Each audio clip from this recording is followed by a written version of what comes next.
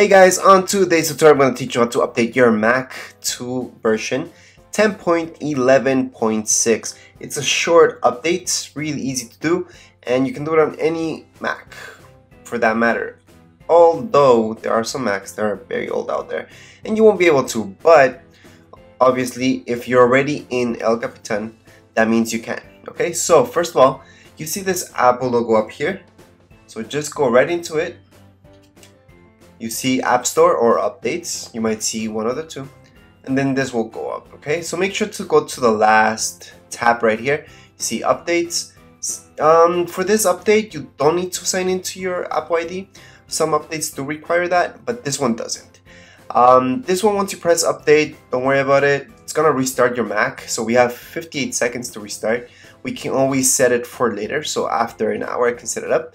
And even if I want to do it before that hour, I can just put update and that's it. So what is this gonna do? It's gonna fix various problems, but it's a huge update? Not really. It does need a restart, but it won't take that long. So if you have 15 minutes on your hands, do it.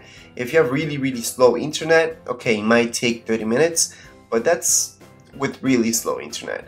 Now for most of you, it'll take between 5 to 15 minutes max. Okay, a lot of people ask me, well, will I need to put my Apple ID again? No, you won't, not for this update.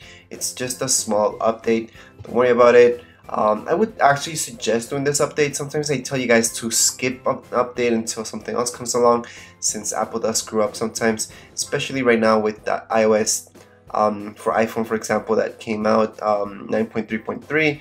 there is an issue there, but this is a Mac update, it's a bit different, and there's no huge screw-ups. So go ahead, be comfortable, and do the update. So I'm going to do it right now. That's it for this video tutorial. That's how you do it. If you guys have any comments, questions, you can write them down below in the comments area. And don't forget to subscribe and rate. Thank you.